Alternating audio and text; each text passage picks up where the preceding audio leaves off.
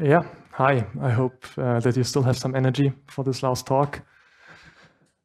I'm Nils. I'm a PhD student in the Digital Circuits group of ETH Zurich. And yeah, that means I'm a hardware guy. So I'm learning a lot today. And I'm also happy to be able to share our interdisciplinary work on prevention of microarchitectural timing channels. So you all might recognize these headlines from a few years ago about the Spectre attacks. As Gernot already mentioned before, a Spectre attack is a combination of speculative execution and a covert channel. And today I will focus on the latter, on the covert channel part of this attack. To explain what a covert channel, or more specifically a timing channel in our case is, let's picture the following setup. We have two applications concurrently running on our platform, and both applications are divided or isolated from each other by the supervisor, the operating system, using conventional mechanisms like memory protection. And of course, they run on the same hardware. Now, there is one problem to this abstraction level, which is that the hardware contains microarchitectural state. And this microarchitectural state could, for instance, be caches or branch predictors, TLBs. And all of the state has, or all of this state that is relevant to us has one common or two common properties. The first one is that it depends on previous execution. And the second property is that it has an impact on the future timing of execution. So this can actually be used to construct a communication channel between both applications. And we do so by embedding a secret S in application A and a Trojan. So this could also be, as also mentioned by Gernot before, also be innocent gadget code in a Spectre attack, but we focus on the worst case, because if we can solve the worst case, we can also solve any other case. And this Trojan now tries to communicate the secret to the application. And to do that, it indirectly modifies the microarchitectural state depending on that secret. So this can be seen here on the x-axis. In this example, it can encode a secret from 0 to 5. And now the spy gets to run, and it measures its own execution time. And what can be observed for a covert channel is that there is a correlation. So, for instance, if a Trojan would evict or would not use the cache at all, meaning it would encode as a secret 0, the spy would observe so by being fast. However, if the Trojan heavily uses the microarchitecture and evicts the spy's data and places its own dirty data, then the spy's execution time increases correspondingly. And whenever we have such a correlation, so in this case, if the spy observes an execution time of 40, the secret would be 4, we say that we have a channel. Now, how can we solve this? And Gernot also already hinted at that. Basically, one approach that we are trying to follow is to partition all shared hardware resources. This can be done either spatially by cache coloring, or temporally by bringing the microarchitecture into a predefined state on a context switch.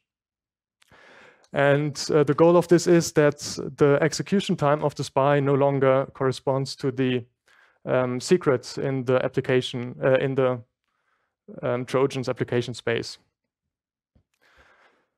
So, since I'm a hardware guy, I have to talk a bit about hardware now. And I want to start by introducing CVA6, formerly known as Ariane. So if I use this both names, they can be used interchangeably. So if I use one or the other, I mean the same thing. CVA6 is an open source 64-bit application class RISC-V processor, which means that it can boot Linux or SEL4. And it was developed by our group at ETH. Since I think 2 years ago, it was transitioned to the Open Hardware Group, who now own and maintain it. Yeah, and Ariane is widely used in academia and industry today. One nice thing about Ariane is that it can be run in RTL simulation, which allows for a very fast turnaround time. However, the simulation takes longer, so we achieve something like a few kilohertz in RTL simulation. We can also map it onto an FPGA for faster execution, but a slightly longer turnaround, or significantly longer turnaround time. But here we actually can boot an operating system like Linux in half a minute approximately. And finally, it has also been taped out many times on several chips. Yeah, so it has also been proven to work in silicon. Now, I am going to show you how we measure these timing channels on CVA6. And we start by mapping CVA6 onto an FPGA as our hardware platform. We run SEL4 as an operating system. I think I don't need to explain much about that, except for that we use an experimental version with time protection support. And on top of that, we run Channel Bench as an application, or actually as two threads, one Trojan and one spy, from the illustration I showed you before.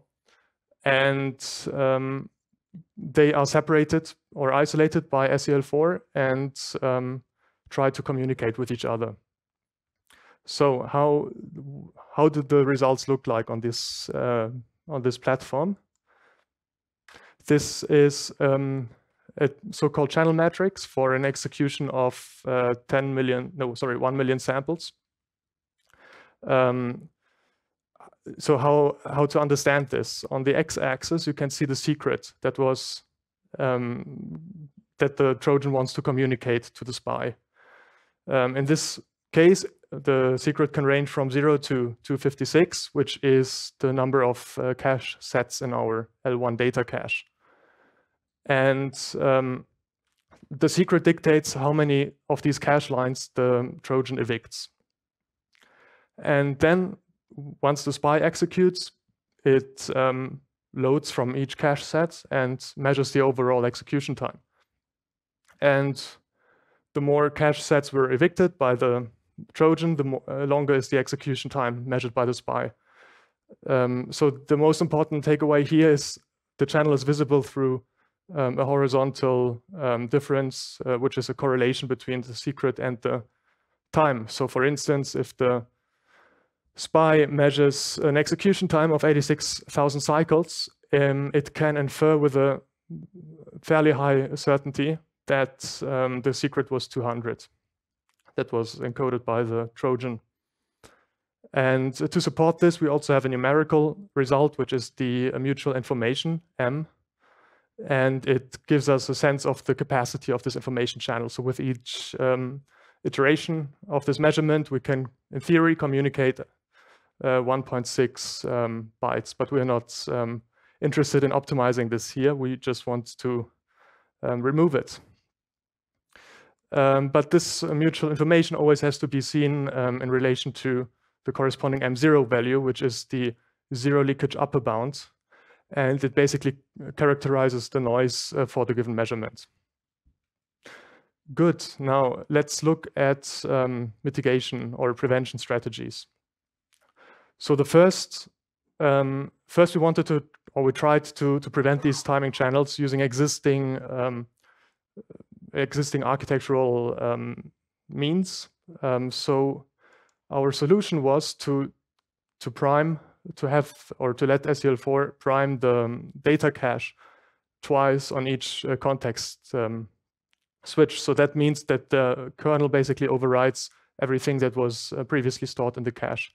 But we found that this is not super effective. So it is observable that we can, so that the resulting difference is less, or the range of values. So if you look at the y-axis, it's significantly reduced, but we still see some horizontal patterns due to some several microarchitectural components that the operating system has no control over. So the conclusion of this experiment was that we need hardware support. And for that, now we are coming back to the title of this presentation. We proposed the fence.t instruction, the temporal fence instruction. And this fence.t instruction, once committed, clears all the microarchitectural components that are targeted by our attacks. So the data cache example from before was just one example, but you could do the same, or we actually also do the same experiment with several other components that are marked or highlighted in blue here. And now these are cleared on a context switch using this temporal fence instruction. However, what was very interesting to observe was that while we almost have flat lines here, there are still some remaining patterns, horizontal patterns. So these are very small, and that's also reflected in the mutual information, which is just a couple of millibits above the zero leakage upper bound. But in theory, it will still allow for transferring data or information. And our goal was to prevent those timing channels altogether. So we had another look at the microarchitecture, and dove a bit deeper into the implementation, and actually found several components inside the microarchitecture that are also state holding and have a timing impact. And these are just a couple of examples. So there's, for instance, in the caches, there are LFSRs, linear feedback shift registers, that dictate the cache eviction policy, or memory arbiters that contain round-robin arbiters. So these all contain state and have an impact on the timing of future instructions. So we continued by clearing these as well on a context switch. And at first, things looked good, but then eventually we still saw some residual channels occurring occasionally. So we continued to investigate further and further, and eventually after some time, we decided that we have to approach this differently. And we, instead of trying to look for components that might leak data, which is basically a blacklist approach, we try to follow a whitelist approach where, per default, we reset everything, the entire core, except for a few manually selected components that are required for architectural or for functional correctness. So those are the architectural components that can be controlled and observed directly from software. And in the case of Ariane, those are exactly the register files and the controller. Now the implementation goes a bit further. I will just to give you an idea how this actually works in hardware. So first we need to save the program counter so that we can continue execution after this micro reset. Second, we need to write back all dirty states and dirty data that might be in flight. So most prominently also in the CVA6 example, those are the dirty cache lines in the write back cache. Third, we need to drain pending transactions. This is also an important requirement because if the core is reset while there are still some transactions in flight, some AXI transactions. So we are still waiting for a response while we reset. Then this response comes as we get out of reset, and the core doesn't know what to do with it, and basically it's a violation of the AXI protocol. Yeah, so that's also important, also to preserve the data and not lose anything from the previous step. Some components need to be cleared manually by an FSM, for instance, SRAMs. They don't have a reset input. Then we can actually assert this micro reset, so the signal that clears all on-core flip-flops. And finally, we can continue the execution from the previously saved program counter. And the result is actually a very flat channel, which means that there is no information leakage possible anymore. The small horizontal differences here, the small patterns here, are noise, and we can actually prove this by running the experiment several times, seeing that there are no consistent patterns, and also by looking at the mutual information below, which is below the zero leakage upper bound. But the journey doesn't stop here. Just to give another example of what still needs to be addressed, or what was actually addressed later on, which is the context switch latency itself. So the following setup. We have a Trojan again that reads and writes, or writes to the cache. And the number of cache sets it writes to are again the secret on the x-axis. The spy reads the cycle counter just before it was evicted by the operating system, and then again after it got scheduled again and returned to execution. And this depth difference here is the observation on the y-axis. And here we can already see that the context switch latency, so the time slices are constant, but the context switch latency depends on the state of the microarchitecture, so what the Trojan previously did. And thus, it takes longer for SAL4 to switch the context if the microarchitectural state is dirty, like if the L1 data cache is dirty in this case, because it just executes slower. And this difference can be observed by the spy, as you can see here on the left.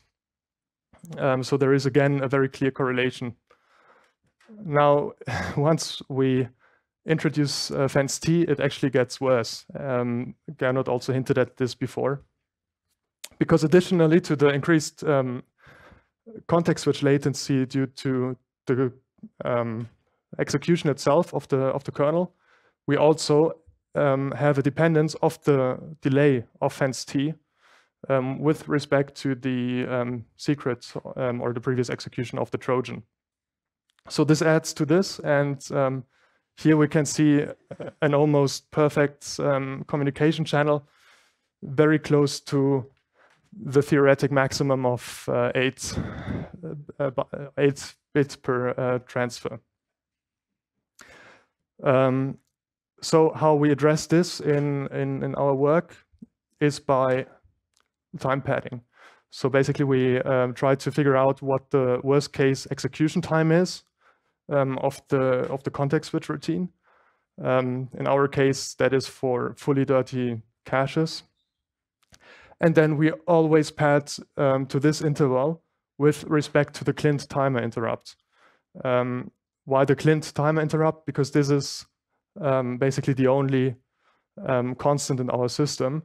Everything else, already the first couple of cycles that the kernel executes, can be influenced by previous execution and by the microarchitectural state. But the Clint time interrupt is guaranteed to come at a constant frequency. So we pad to that. And yeah, can see that the resulting channel is flat.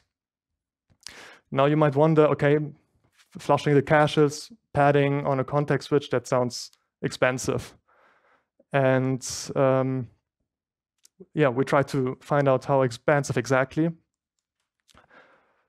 So we did the following experiment. We instantiated 2 threads, one benchmark thread running /2 benchmarks, and one idle thread that did nothing. And the OS would switch between these 2 threads. We have a 1 gigahertz system clock for our system, which is what Ariane was designed for, and a 10 millisecond time slice. So each 10 milliseconds, we switch between the benchmark and the idle threads. Yeah, so that's the correspondence of the time slice interval with the system clock. And those, here you can see the overheads that were measured on the /2 benchmark. On average, it's 0.7% on both cache architectures. And furthermore, synthesizing the changes in GF22FDX technology at 1 gigahertz shows that there are negligible hardware costs by adding this instruction. So to conclude, the existing ISA cannot prevent timing channels. It is impossible to do so.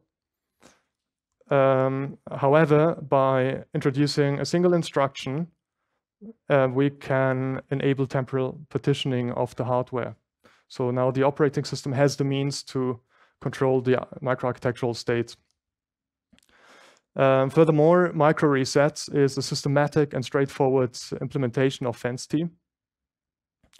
And it comes at negligible hardware costs and a 0.7% average performance impact. But we also saw that time protection is a system-wide challenge. So it's great that we can sit here together and discuss these issues, because they cannot be addressed only in hardware or only in software. This is really one topic where we need to work together.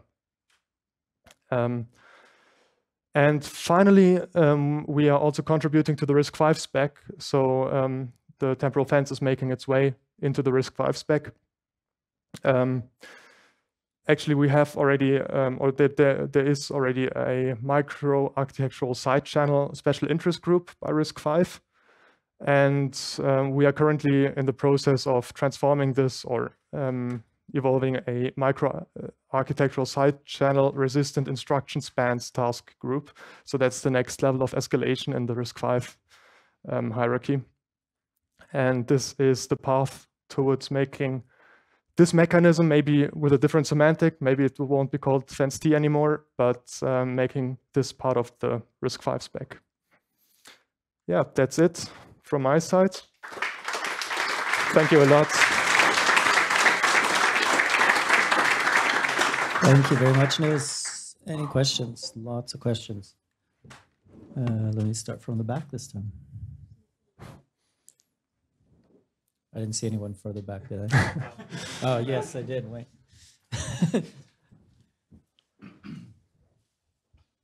Hey, I have a million questions, but yeah, we can talk later.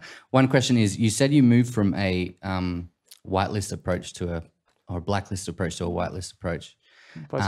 And you blocked off like almost the entire system apart from a few. Did you then like add some more things to the whitelist and then see if the channels came back, or did you just leave it at the original, like let's get rid of everything approach? Yeah, it was a second. So our goal was to prevent these channels from happening fundamentally, and yeah, we reached that goal by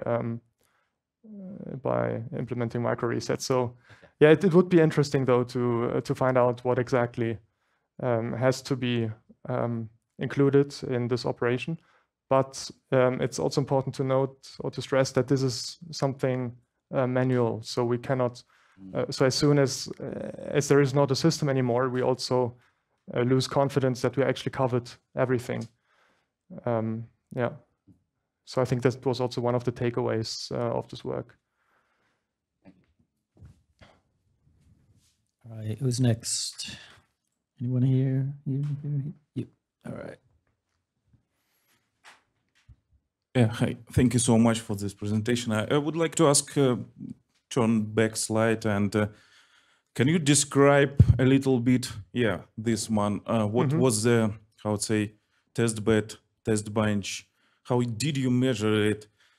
Because why I'm asking it, because Intel Corporation accept, how to say, suppose that their fixes in firmware for their processors will take about 30% degradation, but you did measure it just like less than 1% degradation here. Yeah, I'm not super sure about the implementation differences. So of course, the overhead that we measure strongly depends on our experimental setup and on the test benches or on the benchmarks that we use. Gernot, do you want to?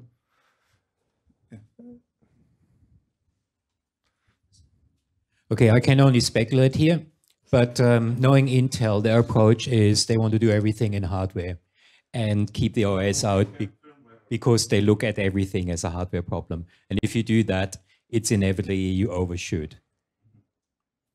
Yeah. Nils was totally spot on in the sense that this is a co-design problem. You need to have the hardware and the OS cooperating. Otherwise, you either miss the goal or you just destroy performance. And yeah. One more question regarding the distribution.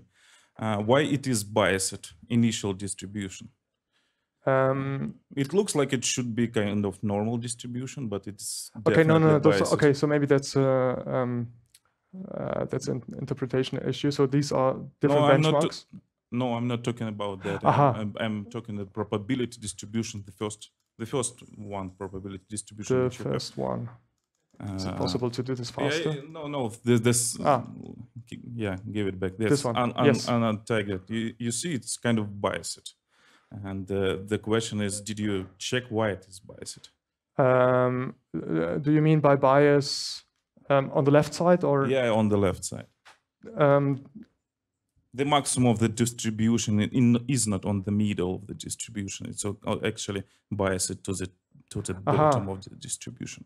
What is the reason of I mean, this is really a manual cut of the entire set. So there are also some outliers above and below. So that's this is just how, like, it could be skewed due to the proportions how it's showed here, but the intervals are what really matter, and the general linear correlation. So there is some noise, which is presumably also... You can do some correlation stuff if you suppose that you know the distribution. I mean, some linear regression should be supposed that you have normal distribution. That's I'm asking, but yeah.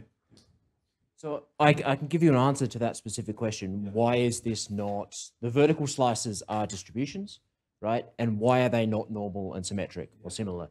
Well, there are multiple components that are contributing to what appears as noise here. They are not independent, right? Yeah, that's why it doesn't form a normal distribution when you add them. Yeah. That's basically it. Yeah. Okay. Let's see one over there.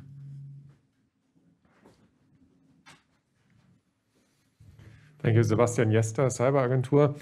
I was wondering, you've shown empirically that certain Trojans and certain spies don't produce a correlation. Can you show formally that there are no attacks? So that's also one of the current research topics that are open. I think this is one of the major challenges also when in these RISC-V meetings, like how can we be sure that an implementation really implements this correctly and gives us the very strict requirements that we need. And indeed, there are some collaborations also with Princeton and UCSD, and they have more expertise on formal hardware verification, and we are looking into ways how to prove this more formally. So perhaps that's a different set of terminology than what most of you are used to here in the context of SCL4. But yeah, so that's basically a valid point and ongoing research. Yes. Thanks for the very interesting talk. Does this approach, is this a single core system at the moment? Yeah. And are you able to use effectively the same strategy for multi-core when there's like shared architecture between the cores, or is there going to need to be a different instruction or like, yeah. So that's, okay, so there are 2 points to that, to the answer of this question. So the first point is that we do differentiate between spatial and temporal partitioning. So in our setup, the general rule or goal is to temporarily partition on-core resources because they usually live for a short time period and are quite small. But and then for off-core resources that would be shared by multiple cores, those are partitioned spatially using cache coloring, or yeah, maybe in the future even more. Yeah. And so is that every off-core resource is able to be partitioned spatially? Not yet. That's also that's also future research. So we explicitly only look at the core, the on-core state. So for instance, you have memory interconnects and other shared components. I think that still need to be addressed. Yeah. So just to segue from your question there are off-core resources which you will never be able to spatially partition because, for example, arbitration on a common interconnect, and these will need to be temporally partitioned. Exactly. And you'll need a mechanism, something like this. Yeah. This is something actually really, really interesting to look at. And I have a platform for you to experiment on. We should talk. Okay, I think we should talk later.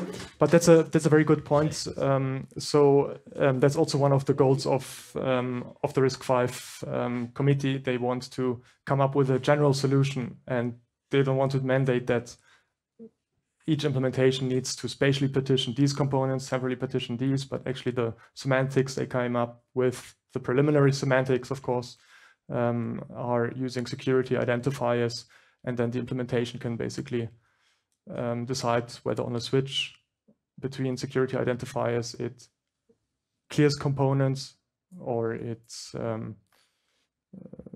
makes sure to spatially partition them. All right.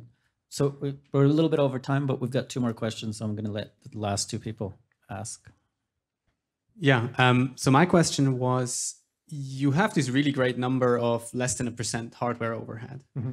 How much does that depend on the RISC-V ISA or even the implementation of the core? Or to ask more courageously, could you retrofit this to, say, x86 to just go full crazy? Okay, so first to clarify, the 0.7% were the benchmark or the software execution performance overhead, not the hardware overhead.